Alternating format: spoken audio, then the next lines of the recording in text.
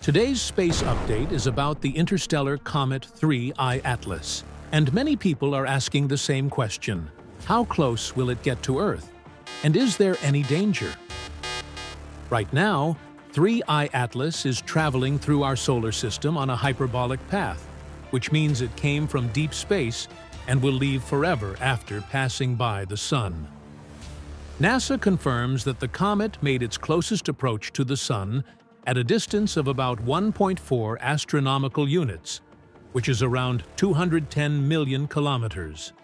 As it moves away from the Sun, it will make its closest approach to Earth around December 19, 2025.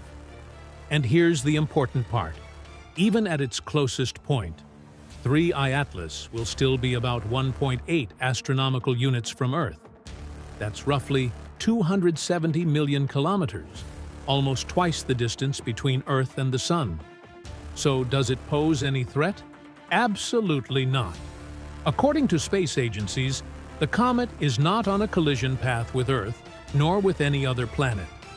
Its trajectory is stable, predictable, and extremely far from us. 3I Atlas may be an interstellar visitor, but it is not a danger to our planet. Instead, it gives scientists a rare opportunity to study an object born in another star system, a chance that doesn't come often. This is a once-in-a-generation event, but completely safe for Earth.